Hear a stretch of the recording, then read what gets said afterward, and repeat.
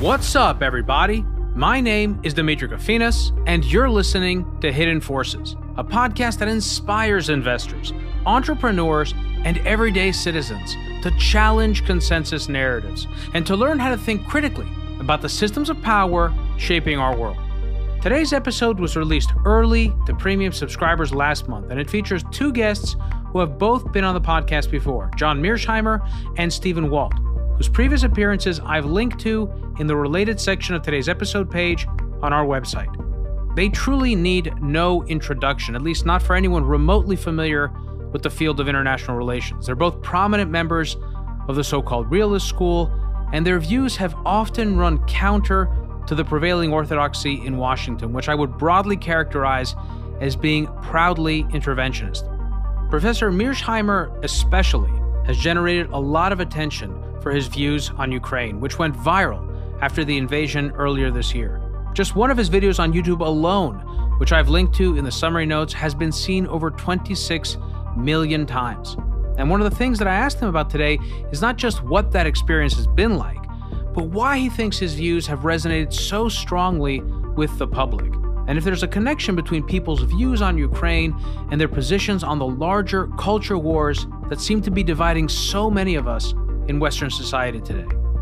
The conversation veers far beyond Ukraine. Ukraine is just a touching off point for a much larger discussion about the future of great power competition, the endurance of the alliance between Russia and China, America's pivot to Asia, and how Russia's invasion of Ukraine could actually make that easier. And just generally speaking, what should the goals of American foreign policy be? What do we want to achieve with our military and diplomatic influence in the world? As most of you already know, Hidden Forces is listener-supported. I don't rely on advertisers or commercial sponsors. So if you want early access to episodes like this one, as well as additional premium content like episode overtimes, transcripts, and intelligence reports, which are comprehensive educational documents full of links to resource materials, quotes, and highlighted excerpts from each and every episode, visit our website at hiddenforces.io and subscribe to one of our premium content tiers. So with all that said, I leave all of you to listen to this truly special conversation with two great scholars of international relations, John Mearsheimer and Stephen Walt. John Mearsheimer and Stephen Walt, welcome to Hidden Forces.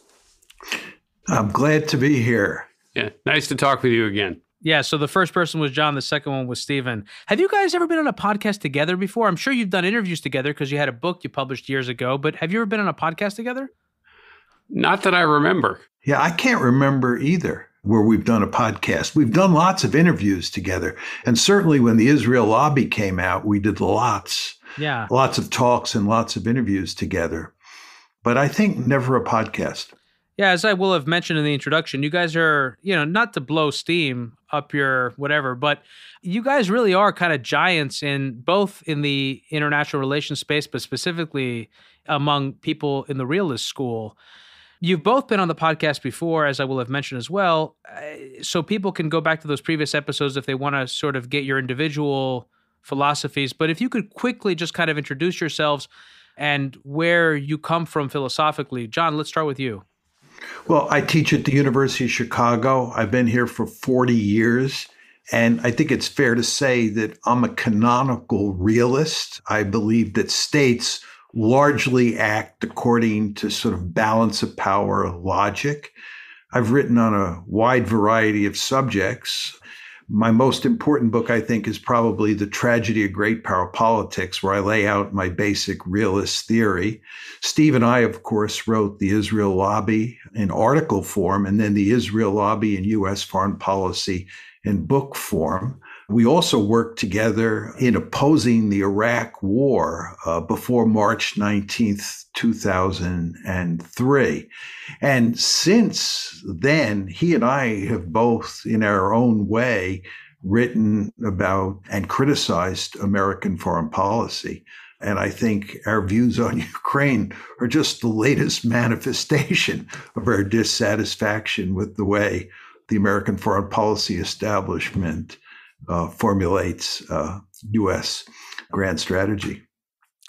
As for me, I am also a realist, card carrying, although you could probably find some disagreements between John and me. He is the canonical offensive realist, and I'm often associated with what's sometimes called defensive realism, especially based on my first book, The Origins of Alliances. I started my teaching career at Princeton University, then went to University of Chicago, where John and I were colleagues for 10 years. I left Chicago in 1999 and came to the Kennedy School, where I've been ever since. In addition to the things I've done with John, I've published a couple of books on different aspects of American foreign policy. In 2005, there was the book Taming American Power, which was really about how the rest of the world was reacting to America's remarkable position of primacy at that moment. And then in 2018, as John alluded to, I published The Hell of Good Intentions, which is about very much about the foreign policy establishment and how I felt it was clinging to a set of policies that had not worked very well for 20 years. But we weren't able to correct. I also write a more or less weekly column for Foreign Policy Magazine, something I've been doing for, I think, about 12 or 13 years now. And that is my opportunity to comment occasionally on what's just going on in the headlines, but also broader events and trends that are happening in international politics. Very time consuming and also a lot of fun.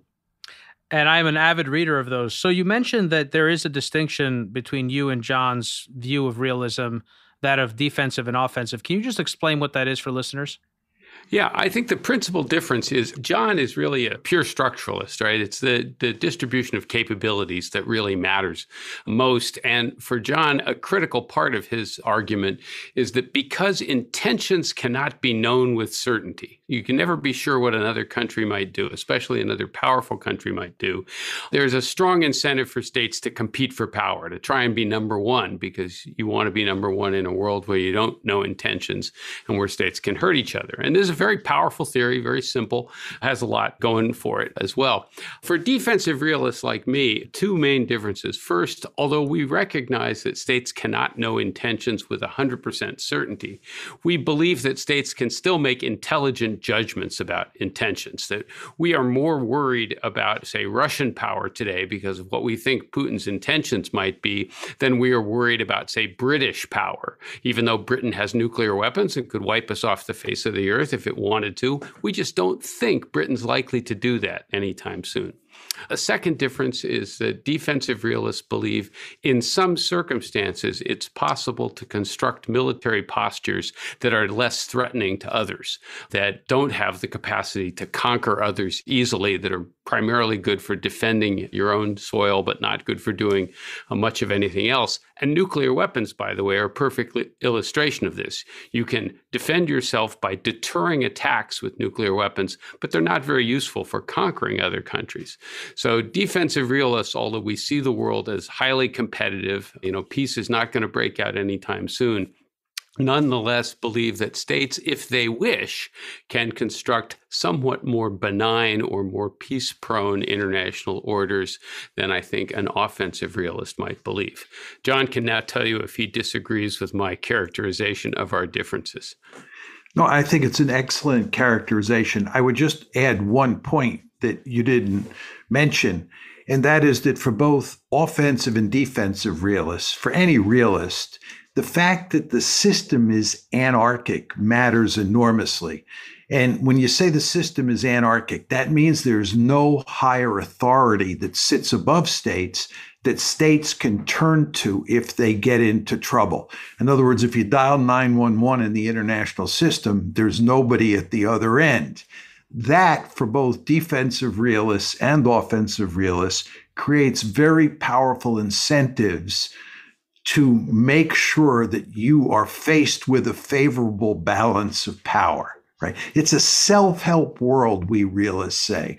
As my mother used to say when I was a little boy, God helps those who help themselves. It's that basic logic that applies in large part because the world is anarchic. There's no 911.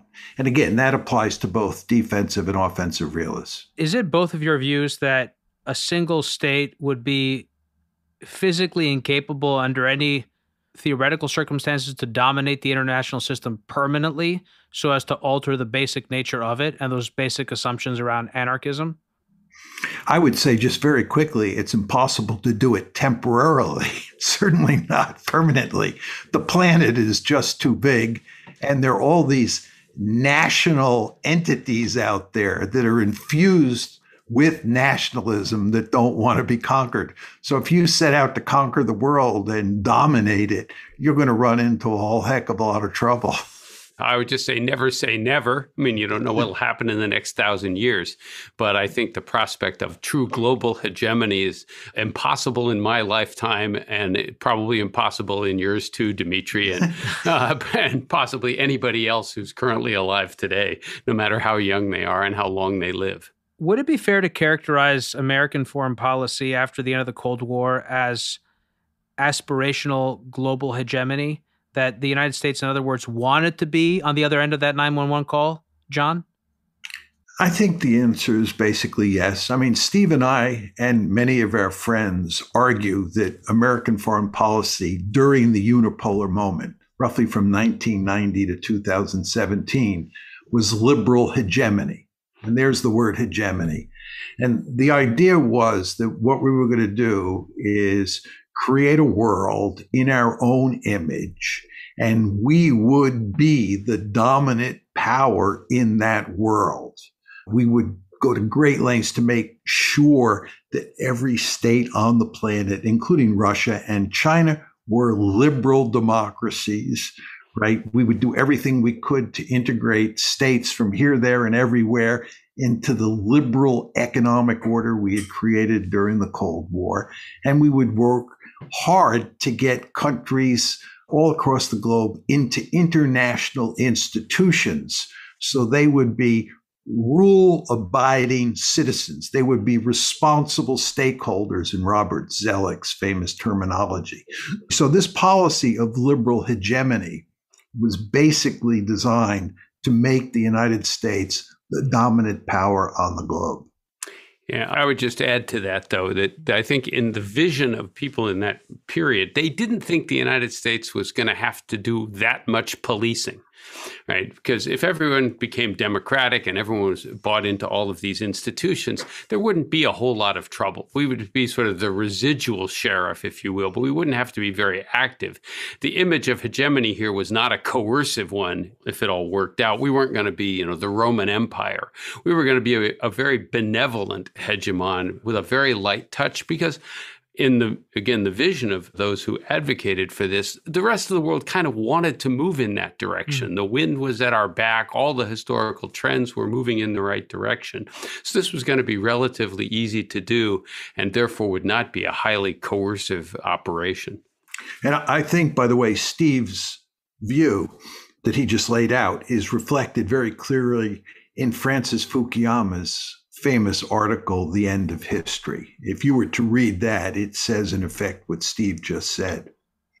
Yeah. Would you say that also the thinking at the time was that the United States had achieved or could achieve escape velocity when it came to power and power projection, such that any possible peer competitor wouldn't even think to try to challenge the United States and to go down the path of making the types of long-term investments like the Chinese have that would eventually be able to challenge it as a global hegemon? Yeah, there's no question that, for example, that was the logic in the famous Bush administration draft defense guidance of 1992. This is the elder President Bush. And this draft defense guidance, which was subsequently partially repudiated, basically laid out exactly what you said, that we should maintain a position of power so great that potential competitors think it's just going to be too hard to catch up to the United States. And they had in mind, by the way, countries like Japan and Germany, not so much countries like Russia or China. And you even see this logic, by the way, much later in the second Bush administration, George W. Bush, where its 2002 national security strategy explicitly says that if China tries to pursue a great power status through military competition, it will be following an outmoded path. The Chinese should concentrate on getting rich, but not on trying to compete with the United States militarily. So I think that logic was in a lot of people's minds in this period. Do you think that American foreign policy elites in the 1990s completely missed the perspective and intentions of members of the Chinese Communist Party who and this is actually also a continuation of my question, who always felt that conflict with the United States was inevitable? Well, my view is that by pursuing a policy widely known as engagement, we believe that by making China rich and incorporating it into international institutions, that would eventually lead to China becoming a liberal democracy, looking like the United States. And then we wouldn't have to worry about the problems that you just described regarding the Communist Party, because the Communist Party would be pushed aside by liberal democracy. And since liberal democracies don't fight other liberal democracies, we would have world peace, and we wouldn't have to worry about China, as powerful as it would be, acting like a peer competitor, because it would be, in effect, defanged. It would be a liberal democracy. Of course, it didn't work out the way the architects of engagement thought that it would work out. And that includes Republicans as well as Democrats. I mean, George W. Bush played as important a role as Bill Clinton did in turning China into a peer competitor. And the end result, of course, is that we are in real trouble today with regard to China. So this actually is kind of leads me towards an opportunistic pivot to Russia, because this is something that I've never been able to answer, and I don't know that either of you will give a definitive answer to this question. But one of the things I've struggled to understand is why the United States chose engagement with China, but over time chose, other people could use a different word, but chose to lean towards confrontation with Russia. When, by some analyses, you could say that it would have been in our interest to have a more cooperative relationship with the Russians if that were possible, because ultimately our primary rival is China, and that's where the United States has decided to focus its attention. How do you think about the nature of the U.S.-Russian relationship and why over time it deteriorated so badly to lead us to where we are today, where the Russians are now bogged down in a war in Ukraine, the Americans and the Europeans are sending arms and support to the Ukrainians, and we could find ourselves very quickly in an escalatory ladder that could lead to, God forbid, nuclear conflict?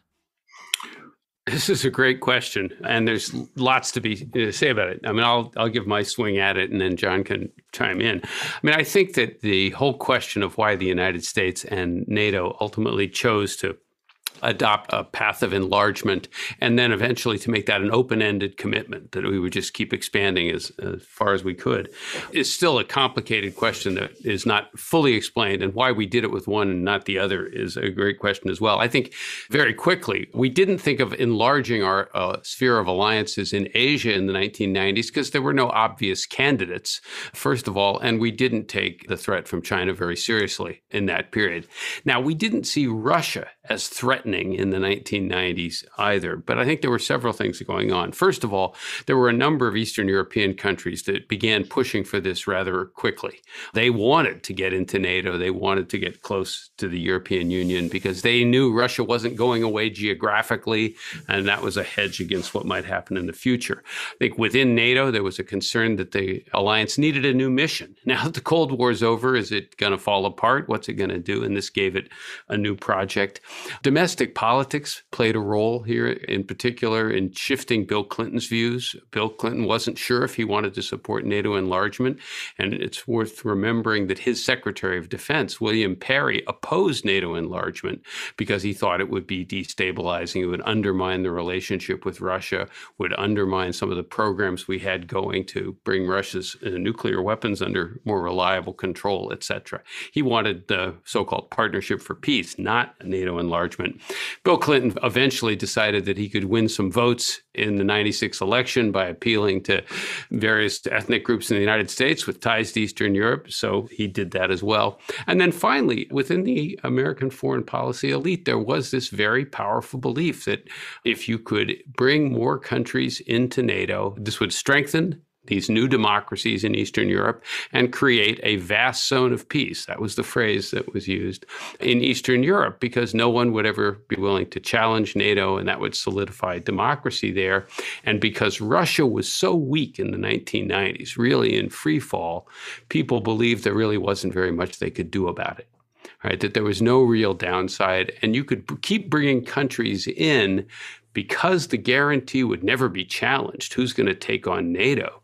We would also never have to deliver on these commitments. You could extend a guarantee to the Baltic states, which were hard to defend militarily, but no one would ever ask us to cash the check because no one would ever bother to challenge NATO. So what turned out to be a momentous strategic decision never really got a full hearing. And the United States, I now think, and others, of course, are paying the price of that mistake. Just to build on what Steve said, it's very important to understand that the United States did not have a confrontational policy toward Russia until February 22nd, 2014, when the Ukraine crisis broke out. One might think that the first tranche of NATO expansion in 1999, second tranche of NATO expansion in 2004 were aimed at containing an aggressive Russia. Nothing could be further from the truth. We did not view Russia as a threat until 2014.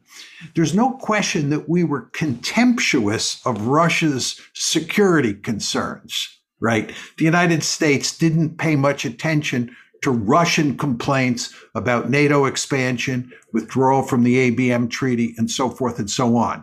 But we did not have a confrontational policy until the Ukraine crisis broke out in 2014. At that point, we did a 180-degree turn. That went a long way towards poisoning relations. The second thing that happened was the 2016 election. The Democrats lost. Hillary Clinton in particular lost. And the Democrats decided, by and large, to blame Russian interference for her loss. They did not want to admit that it was because Hillary was a terrible candidate or Trump was an attractive candidate to a large chunk of Americans. So they blamed the Russians. This really inflamed large numbers of Americans in terms of their view towards Russia. And then the third thing that I think matters here is Putin's views on gays and his unwillingness to sort of go along with the social agenda that large chunks, if not almost all, of the American elite believes in. It makes him look like an antediluvian figure.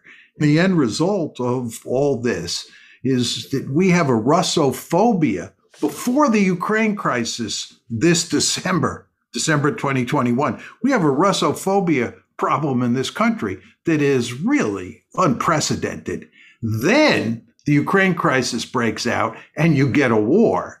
And it's hard to imagine an improvement in U.S.-Russian relations in my lifetime, maybe even in your lifetime, Demetri. I mean, things have just gone so far south. It's really quite remarkable. But my point is, and this is, I think, consistent with everything Steve said, that it wasn't until 2014 that the real trouble began. But that was only the beginning. And then you had a number of subsequent developments that really made this situation terrible.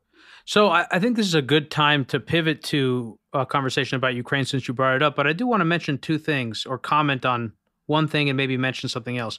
Stephen, in your answer, you talked about how we had extended all these commitments that we didn't feel that we would ever need to actually defend because we were completely, utterly dominant. We saw ourselves as so dominant in the international scene that no one would dream to challenge us, as we talked about. And what I think one of the challenges that American foreign policy faces today, it seems to me, is that we live in the world of these commitments that we've extended. We live in a world that's been shaped by the expectation of American intervention, but yet America isn't as powerful or relative to other players in the world as it was, and we're not prepared or able to follow up on those commitments. And we've seen that over the course of multiple previous administrations. And I think that and again, I think, but I'm actually here to hear your points of view on this when we discuss Ukraine. It seems to me that one of the reasons that the invasion of Ukraine happened is because Vladimir Putin and Russia perceived a certain level of weakness in the United States. Perhaps that was exacerbated by the pullout of Afghanistan, the divisions that emerged during the Trump administration between the Transatlantic Alliance, et cetera. That's something that I'd like you to consider in response to my specific question about Ukraine. But I also want to mention one more thing that really emphasizes something that John said. And John, and you know this, that my professor of Soviet history was Stephen Cohen, the late Stephen Cohen. And I don't agree with Stephen, or I didn't agree with Stephen Cohen on everything, but he had been on the podcast once. And one of the things that he said that really stuck with me and that I think has proven so true over time is that we have, quote, demonized Putin and we have Putinized Russia. And I do think that there was a kind of hysteria that emerged in the United States during the Trump years that led to a degree of Russophobia that then when we got the invasion of Ukraine, I feel like it was even harder to have a nuanced conversation about it because so many people had developed very clear views around Russia and Putin that were based in moral terms. Now, all of that said, or all of that out of the way, rather, I want to ask both of you about Ukraine. I want to understand what you think are the deep causes of this conflict. You've mentioned NATO expansion. I'm also curious to what degree we could have avoided NATO expansion given the institutional imperatives of NATO, the need to, it was in itself an institution, it needed to do something, and it had interest groups, et cetera. What are the deep causes of the conflict? And then what do you feel precipitated it earlier this year? So there's the question of deep causes, and then there's the question of why they went on February 24th into Ukraine. Just on deep causes, the conventional wisdom in the United States, which is widely accepted, is that Putin is an imperialist. And what he is trying to do is either create a greater Russia or recreate something akin to the former Soviet Union. That's the conventional wisdom. That's wrong. There is, in my opinion, no evidence to support that. There's no evidence that he thought it was a good idea to incorporate Ukraine into Russia. There's no evidence that he thought Russia could do that. And there's no evidence that he intended to do that. In fact, all the evidence is that he recognized Ukraine as a sovereign state. The deep cause of this crisis was the West's effort, and here we're talking mainly about Washington's effort, to make Ukraine a Western bulwark on Russia's border. And that strategy had three prongs. The most prominent and most important was making Ukraine part of NATO. Then there was the effort to make Ukraine part of the EU. And then there was the effort to turn Ukraine into a liberal democracy, a pro-American liberal democracy. This was the famous Orange Revolution. That was the three-pronged effort. Putin made it unequivocally clear, and his lieutenants made it unequivocally clear that this was an existential threat to Russia and that Russia was not going to tolerate it. So that is what is the deep cause. Now, what precipitated this? Joe Biden moved into the White House in January of 2021. Joe Biden is a huge supporter of Ukraine, and he was deeply interested in bringing Ukraine into NATO, contrary to the argument that the whole issue of Ukraine and NATO was no longer a serious issue. This is simply not true. Zelensky bought onto that idea in 2021. And over the course of 2021, it was the fact that the Americans and the Ukrainians were interested in bringing Ukraine into NATO, making it a Western bulwark on Ukraine's border, that caused the Russians to mobilize forces and put them on the borders of Ukraine. Then in December 2021, the Russians said they had enough, and they told us, if you want to settle this one, right, short of an invasion. You've got to give us a written guarantee that Ukraine will not become part of NATO and that you will not deploy Western weaponry in Ukraine. We refused to do that. We refused to even seriously consider it. And the end result is Putin said, okay. And on February 24th, he launched the war because he is determined to make sure that Ukraine does not become part of NATO. And if he has to wreck it to produce that outcome, he'll wreck it. And in fact, he is in the process of wrecking Ukraine. I want to add a couple of points just to amplify and maybe put what John said into context. First of all, in introducing this topic, Demetri, you mentioned, maybe this was something that Putin did because he thought the United States was weak. The withdrawal of Afghanistan, were divided. There were some transatlantic divisions. And I think it's possible that Putin badly miscalculated. But I don't think one ever wants to think that he thought the United States was weak.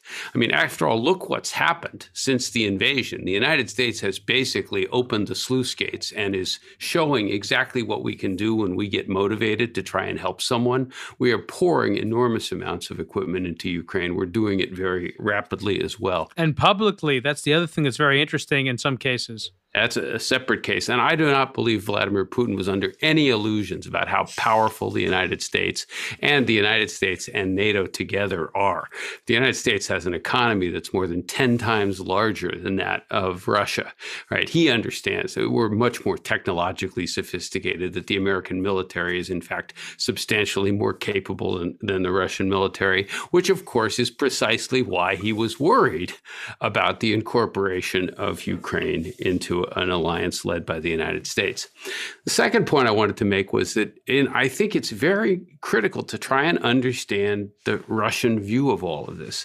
And I think if you take the last 20 to 25 years, the message that the United States has been sending to Russia, whether or not we intended to deliberately, was basically that we don't have much respect for you and we don't have to listen to your views or opinions on very many issues, right? So every time NATO expanded, the Russians protested, said this was a bad idea. They regarded it as a threatening. It was going to lead to a breakdown of relations, et cetera, and we paid no attention. Back in 2001, 2002, the Bush administration left the ABM treaty that had been negotiated with the former Soviet Union. The Russians protested, said they regarded this as a bad step. We paid no attention whatsoever. We did the same thing over the Libya intervention in 2011. The Russians abstained on the Security Council resolution because we said it was just about protecting civilians and not about regime change. And then we went ahead and did regime change. So we were basically saying to Russia over and over again, we don't have any respect for you. We don't think we have to take your opinions into account. Why does this matter? Because if a major power is treating you in that way, you do have to wonder what they might do next.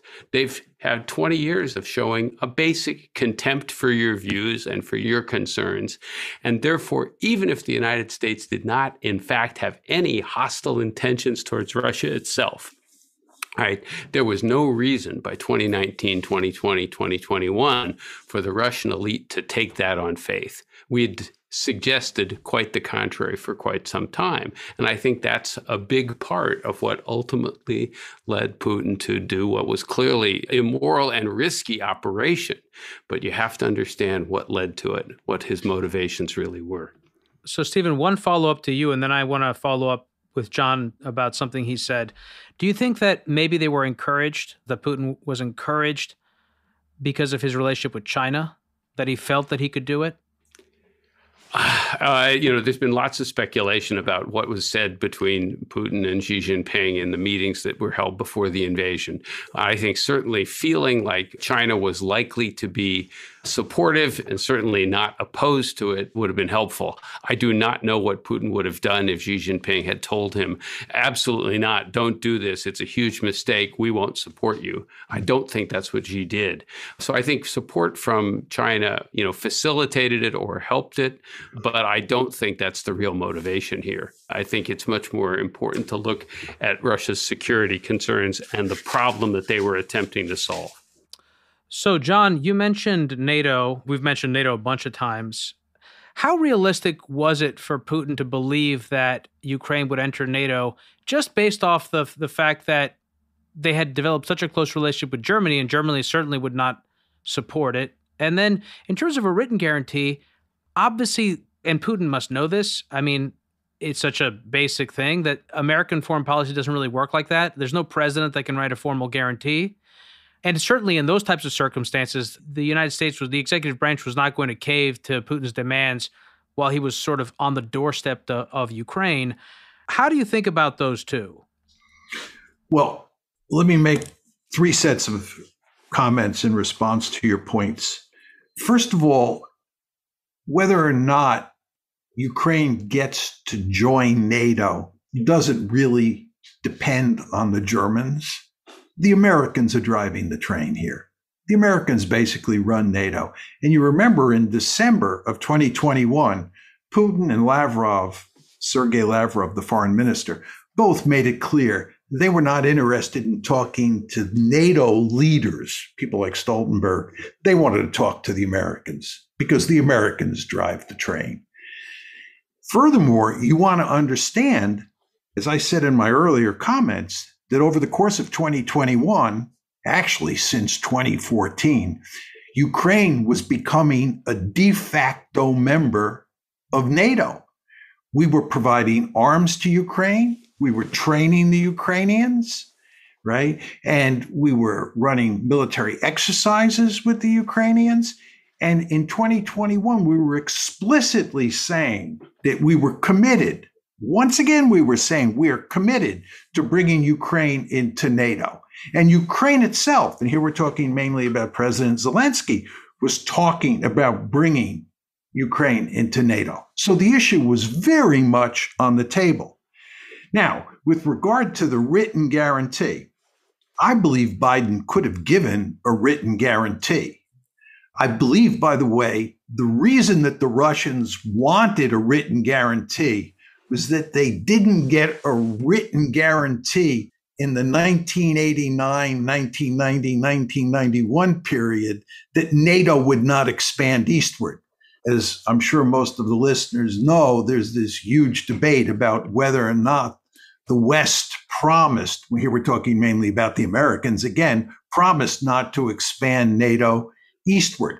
I think the evidence is quite clear that we did promise not to expand NATO eastward. We didn't issue a written guarantee. And the Russians are just saying, we want a written guarantee this time. But they are sophisticated enough to understand the point that you're making, Demetri, which is that one president can issue such a decree, but it's not going to last in a subsequent administration for sure. It could, be rejected by Biden's successor. But they wanted a written guarantee this time. They just wanted it on paper. Now, your final point is that there is no way, given the way this was presented, that the Americans could accept it. I think that's correct. There's no way that Biden could accept this. I think the Russians understood that. I think they hoped that maybe the Americans would change course and they wouldn't be so contemptuous of the Russians. They would appreciate what their security concerns are. But I find it hard to believe that the Russians seriously thought that Joe Biden would do a 180-degree turn on this issue. And of course, Tony Blinken basically gave him the high sign. And the end result is that on February 24th, they invaded Ukraine. Yeah, I have a slightly different take on the latter part here. And first of all, I agree, obviously, that a written guarantee is ultimately not ironclad. It can be torn up, it can be broken, and the Russians know that. But nonetheless, a written guarantee would have made it more difficult for the United States to reverse course later and try and go back to bringing Ukraine in. First of all, if we had pledged in some kind of written fashion not to do that, then reversing course later on would have caused real problems for our allies in Europe, which have always been somewhat ambivalent about Ukrainian membership, to say the least. So it raises the bar. You would get more people in the United States saying, maybe this isn't such a hot idea, we're breaking our word, etc. Doesn't make it impossible, but from a Russian point of view, you would have liked some kind of pledge, some kind of written guarantee, because it does make it more difficult. Not impossible, possible, but more difficult to go back on your word later on. Second, I actually think, if we had been really clever about this, we might have been able to work out a kind of a deal. There's no question that the Biden administration and the rest of NATO did not want to be seen as giving in to Russian pressure. They didn't want to be seen as succumbing to blackmail, right? And that was a huge problem. And you could argue is even worse in the wake of the withdrawal from Afghanistan, because now Biden would get accused. What you had to do was try to transform the negotiation from a situation of blackmail, giving into threats, to one of essentially mutual back-scratching, where we'll give Russia something it wants, namely Ukrainian neutrality, but only if Russia gives us some things we want. And then that has to be presented to the world and to the American people as not backing down to threats, but rather working out a mutually beneficial agreement. I don't know if that would have been possible, but that's the way you would have had to try and do it if you had seen what was coming, right, and wanted to head it off.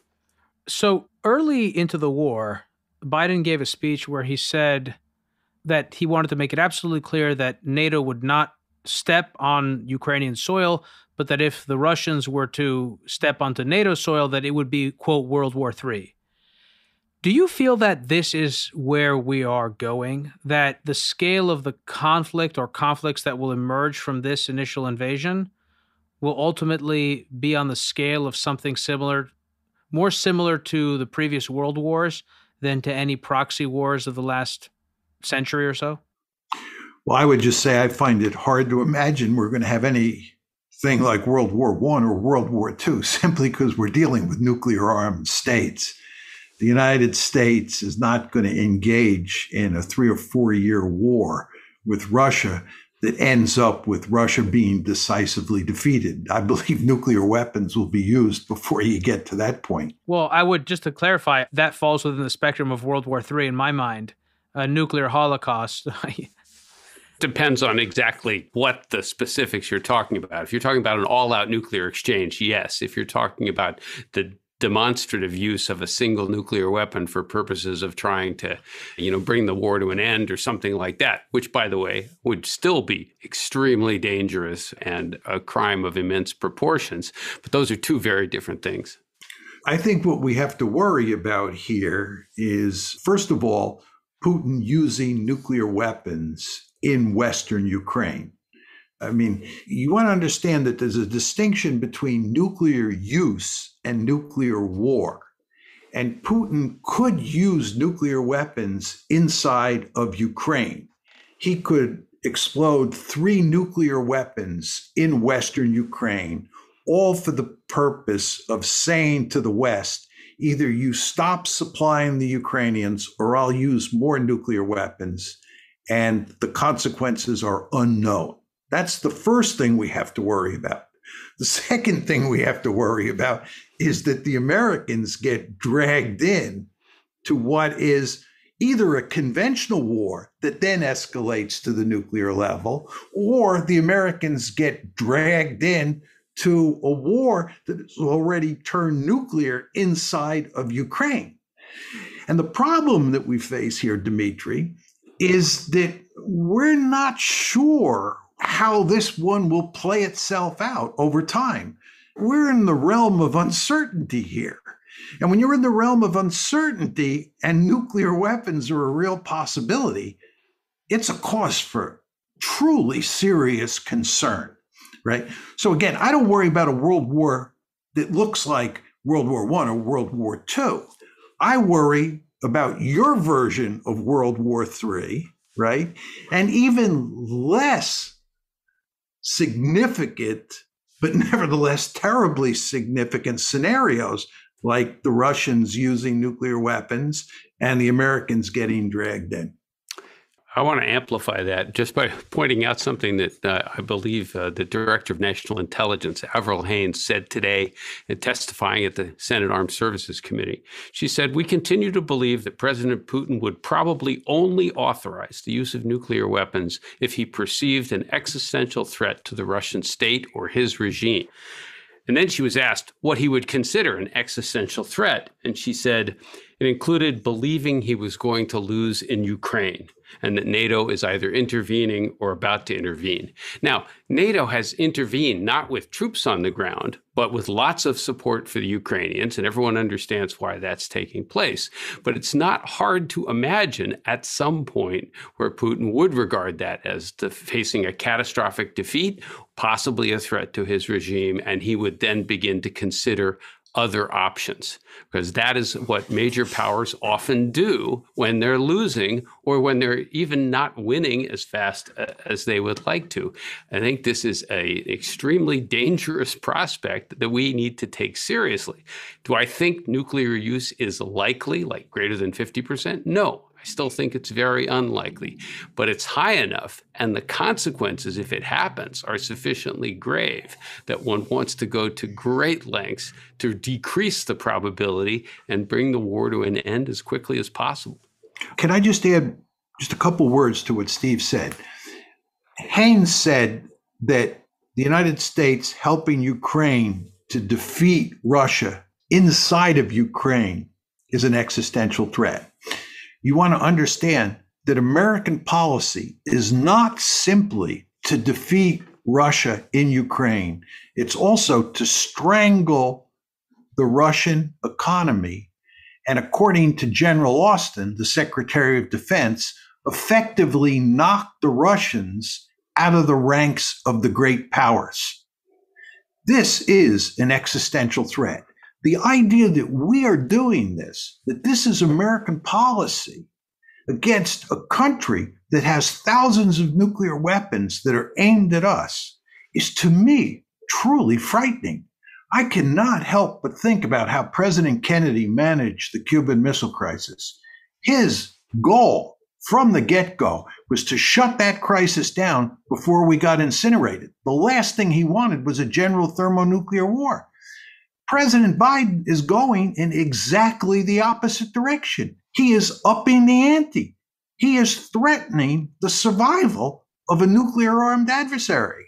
So both of you took this conversation exactly to where I would like it to go, which is to address what feels like a disjointed set of policies. I mean, the quote, I forget who you were quoting, Stephen, but the idea that you would, on the one hand, recognize that there is risk of nuclear war should the Russian state or Putin feel an existential threat, and at the same time recognizing that the prospect of loss in Ukraine could represent that existential threat. The idea that you don't put those two things together to recognize that this is where you are is confusing to me. There are a lot of people, again, in the world we live in today, a lot of what I take in information-wise comes through Twitter, but there are a lot of prominent people either who are part of this administration officially or who have played roles in previous Democratic administrations who have made some really radical statements during the course of this conflict, including things like suggesting that NATO should enforce a no-fly zone.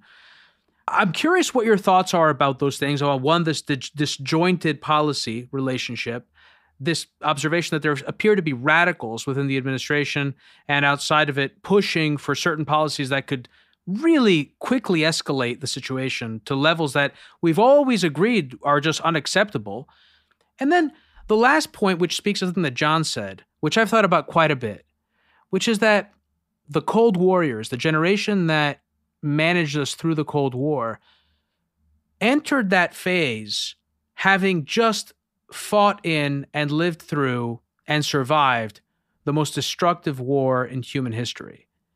And coupled with the display of the awful power of nuclear weapons in Japan, I wonder if we're not at a place today where our leaders are so divorced from that period and so unfamiliar with the visceral consequences of nuclear war that they are taking risks that their predecessors would have been unthinkable. That's a great point. I mean, first of all, I think some of the enthusiasm for going more, expanding war aims, whatever you want to call it in the United States, is this desire to punish Russia, the sense that they're doing horrible things in Ukraine, and we'd like to see the army defeated, the economy collapsed, and Putin overthrown and, on trial. And this goes along with what we've talked about a little bit before, this tendency to demonize Russia completely, which, of course, gets us off the hook for having having played any role in bringing about this particular tragedy as well. So that's, I think, one reason you see some people in the foreign policy community going that direction. There's also a remarkable inconsistency in the way that Putin is often described. On the one hand, he's described as irrational, trapped in a bubble, paranoid, a megalomaniac, has these imperial dreams, etc. But at the same time, he's described as a calm, rational person who you push around and he won't escalate. Well, it seems to me if he's as wild and crazy a person as you think he is, part of the time, you want to be really careful about painting him into a corner. So there's some inconsistency there. And then finally, I think your last point about the sense of impunity with which the U.S. government may be acting here is really worrisome. You're exactly right. The World War II generation, who'd been in combat, who'd seen what it was like, who understood how military organizations operated and understood that they're imperfect, crude organizations in lots of different ways. I think they approached the prospect of major war with a great deal of sobriety.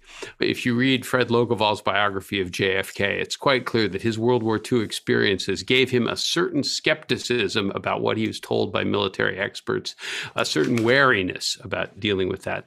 I don't think the current generation of people in American foreign policy appreciate that as much, because after all, the United States hasn't been touched directly by any of the great adventures and misadventures we've gotten into. American soldiers have suffered mightily, but all the damage has been elsewhere. It's been in Afghanistan. It's been in Iraq. It's been far away from America's shores.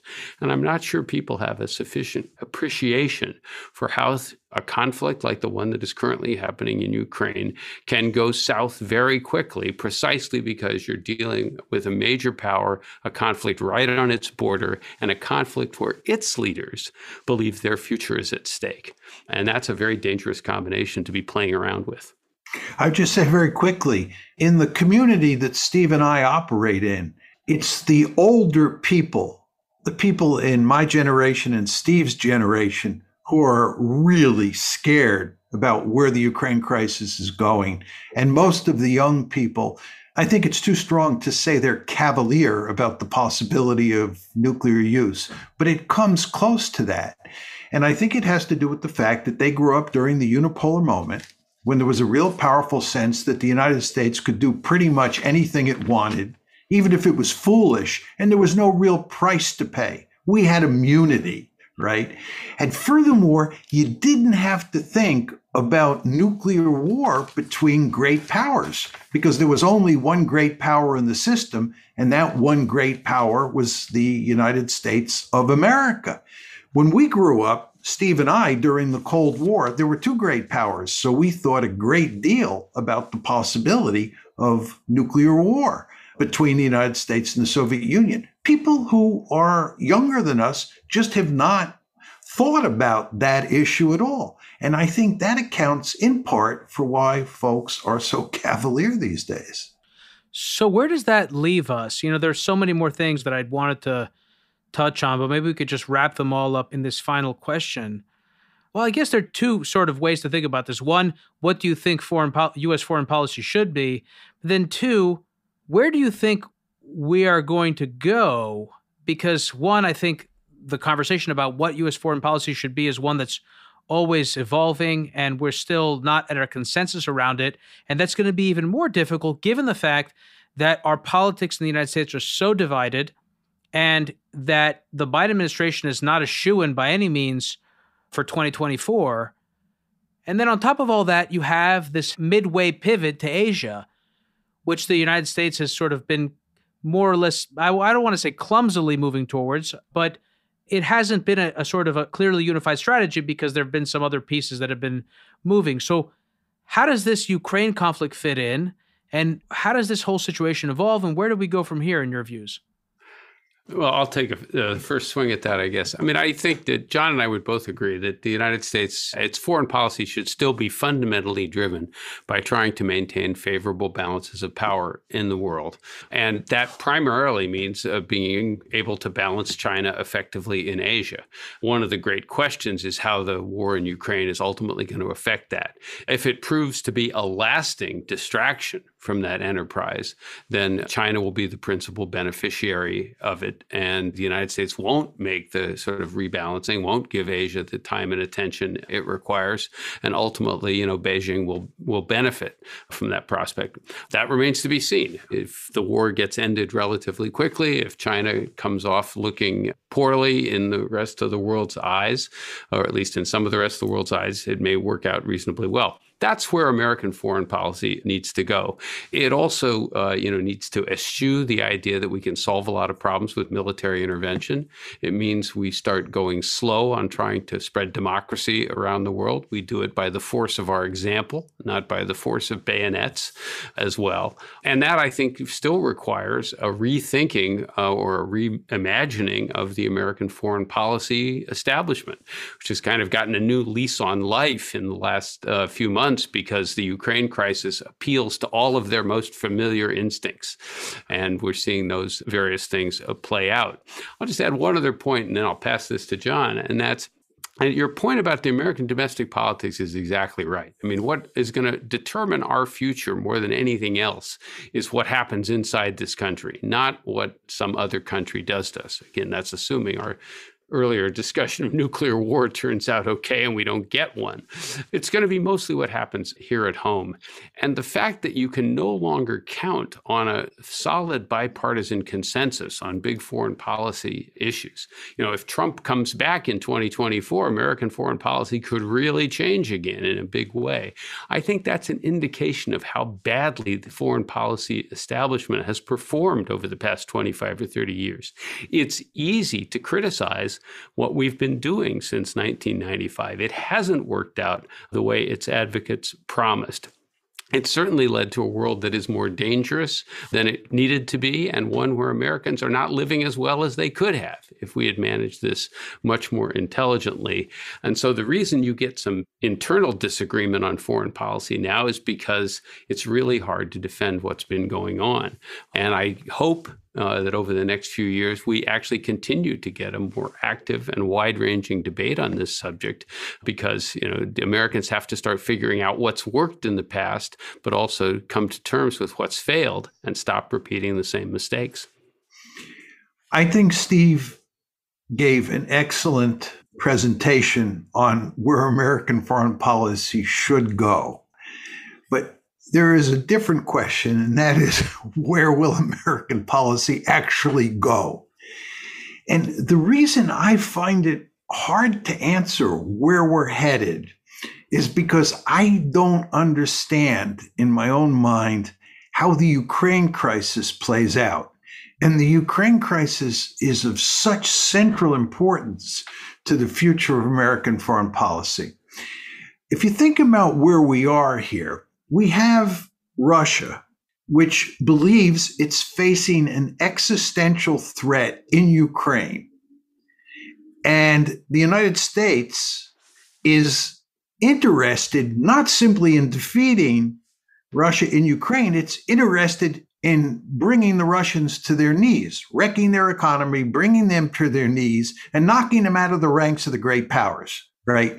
That's an existential threat. So the Russians cannot afford to lose. They're in this one to the end. Then there's the Americans. If you look at where the Biden administration is on this one, we are effectively at war with the Russians. We're not doing the fighting, but we're doing everything else. And we may end up doing the fighting. We are committed to win this war. This means that you have two great powers that are committed to winning the war. As we all know, both sides can't win. Only one side can win. So how does this end? You have all sorts of people like General Milley and Mr. Stoltenberg, who is the head of NATO, saying that this war is going to go on for years. That's a quite remarkable statement. The idea that the United States and Russia are going to be involved in this conflagration in Eastern Europe, in Ukraine, for years? I wonder if we're not going to have some sort of escalation along the way, or one side isn't going to win, and that's going to have devastating consequences. All of this is just to say it's hard to know where we're headed. it's easy to figure out where we should go. And there I agree with Steve. Whether we're going to be able to go down that road, I'm not sure at all, because I don't see how this one ends. I don't see what the happy ending is, to put it in very simple terms. I completely sympathize with the outrage that the public expressed. I expressed it myself at the invasion. I understand the hard line that the Allies have taken against Russia in the intervening months. But at this stage, I completely agree with you. I find this policy baffling because it does put them in a situation, Putin especially, where he's literally concerned about his own life because this situation could lead to him getting toppled. Last question, just, again, it's up to you guys, obviously, in terms of time, but what are your views? So, like, a lot of people were concerned that maybe he would push for full mobilization during his May 9th speech. That didn't happen. I'm curious if you heard that speech, what your thoughts are about it. And do you think that, counterintuitively, the situation in Ukraine actually makes it even easier to pivot to Asia because it's caused unification on the part of NATO and Western allies, and it also shows just how weak the Russians are and how capable NATO allies are to resist them? I don't have a strong view on what the speech meant. I haven't done a sort of proper tea leaf reading, and I'm not sure it would be all that revealing. I think Putin is somebody who has played many of his cards pretty close to his chest, and I think he wasn't giving anything away one way or the other in that particular speech. So I'm not quite sure how to interpret that as well. I'm sorry, and your second question was? My second question was, does the conflict in Ukraine actually make the pivot to Asia easier because it shows how weak the Russians are, it bogs them down, it has unified the Western allies, etc.? Got it. So I think strategically, yes, it makes it much easier to make the pivot because we've now seen what Russian military capabilities are really like, and the Europeans appear to be, at least for today, serious about trying to develop the capabilities that they've always had the potential to put together. Politically, whether that happens, I don't know. Because, again, this will be seen as, if it turns out okay, this will be seen as a great vindication for American leadership of the alliance. I think Europeans will immediately go back to saying, great, we want Uncle Sam to be the first responder. And it'll be a long time before the United States is able to actually make the kind of shift it should. I think with regard to the speech, I've looked at it very carefully. First of all, it's important to understand it was short. And it was mainly designed to honor those who gave their lives or those who served in World War II. And it was not going to be a speech where Putin made important policy pronouncements. The occasion did not call for that. Nevertheless, if you read the speech carefully, he makes it unequivocally clear that the issue on the table in Ukraine is NATO expansion, just as Steve and I have said here. It is NATO expansion. Now, with regard to the pivot, I believe that what we're doing in Eastern Europe and in Ukraine in particular makes it much harder to pivot to East Asia. I think it makes it much harder to pivot in terms of material forces, but also in terms of intellectual capital, in terms of the amount of bandwidth that you can spend thinking or you have available to think about dealing with the question of how best to contain China. If you go to Asia today, East Asian and our Asian allies more generally are complaining that we are not providing a blueprint that explains how we have to deal with China, how they have to deal with China. And the reason we can't do that is because we're pinned down in Eastern Europe worrying about how to deal with Ukraine. So I think the longer we stay in Eastern Ukraine, and as I said to you before, there are a number of people who think we're going to be there for years. The longer we stay in Eastern Ukraine, the more difficult it is to pivot to East Asia. Furthermore, we not only need to pivot to East Asia if we want to contain China, we want the Russians on our side of the ledger. We don't want the Russians on their side of the ledger. But what have we done? We've driven the Russians into the arms of the Chinese. This is a violation of balance of power politics 101. We have a peer competitor in the system. That peer competitor is not Russia. That peer competitor is China. We should be focusing laser-like on China. Instead, what are we doing? We're getting into a war with a country that we should have as an ally, but instead we've turned into a mortal enemy. It really does make you wonder about the quality of American leadership. Where do you think the public is on this, John? Because either I mentioned it in our conversation, or I certainly will have mentioned in the introduction that you went viral after this conflict because of one specific speech that you gave at I think it was at the University of Chicago or maybe somewhere else. I think it has 26 million views. You have tons of other videos that have millions of views online. So you've gotten a lot of correspondence from people. One, why do you think it resonates so much? And then where do you feel the public is? And do you think there's an opportunity there for American foreign policy to open the door to Russia 50 years after opening it to China? Well, the problem with the responses that I get, and I get many, many responses to that video, is that it's not a representative sample of public opinion. Furthermore, you want to understand that a lot of the emails that I get are from abroad, especially from Europe and especially from Germany. And almost all of the emails I've gotten regarding that video are positive, and people like what I have to say. This is a completely self-serving statement, but I think that the reason that people like the presentation is because it's so commonsensical. I also think a lot of people like the presentation because they don't feel they're getting an alternative narrative in the mainstream media.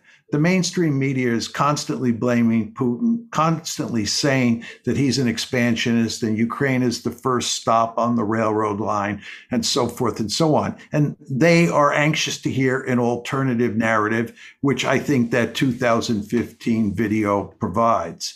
But whether or not this means that the public is in support of the argument that Steve and I are laying out here today is very hard to say. And I would just finally add that even if the public agrees in large part with me and Steve, I don't think it matters that much because I think the foreign policy elites in this country do pretty much what they want and they ignore the elites. As Steve likes to point out, both Barack Obama and Donald Trump were elected to change foreign policy, U.S. foreign policy, in a fundamental way. And both of them failed because the blob defeated them at almost every turn.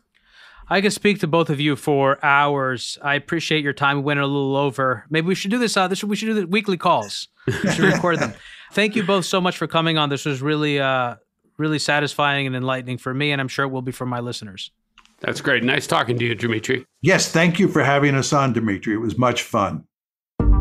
For more information about this week's episode, or if you want easy access to related programming, visit our website at hiddenforces.io and subscribe to our free email list. If you want access to full episodes, transcripts, and intelligence reports, which include additional notes, resources, links, and other material that will help you get the most out of each and every episode, check out our premium subscription, available through the Hidden Forces website at hiddenforces.io. Today's episode was produced by me and edited by Stylianos Nicolaou. For more episodes, you can check out our website at hiddenforces.io. Join the conversation at Facebook, Twitter, and Instagram at Hidden Forces Pod, or send me an email at dk@hiddenforces.io. As always, thanks for listening. We'll see you next week.